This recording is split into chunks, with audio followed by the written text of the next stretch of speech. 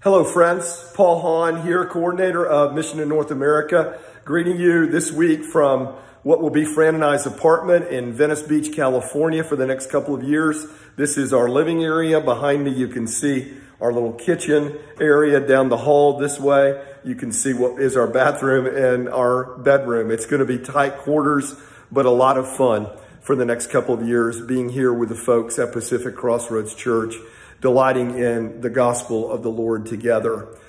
In this Advent season, the great hope is that God has been on the move and coming into the world through Jesus Christ, God the Son taking on human flesh, that God will come back again, that Jesus will come back and reign over all things and all peoples to make all things new, and that God's Spirit is on the move now, convincing us of the gospel, convincing us that we are forgiven, that we are delighted in by the Lord. Most of all, that we are favored by God.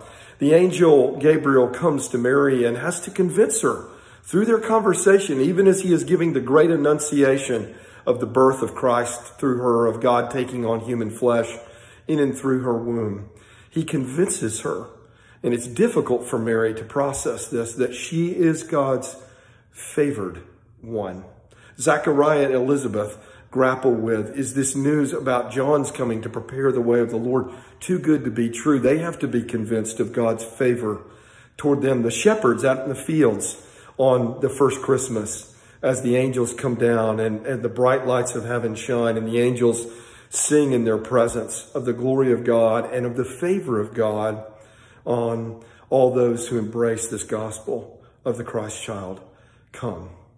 Know this, I'm not an angel, but a preacher's a little bit of a knockoff angel, God's messenger, now with God's word, inerrant, inspired, breathed out word of God in Holy Scripture behind me. I'm telling you, I'm announcing to you that you are favored by God if you indeed embrace this gospel.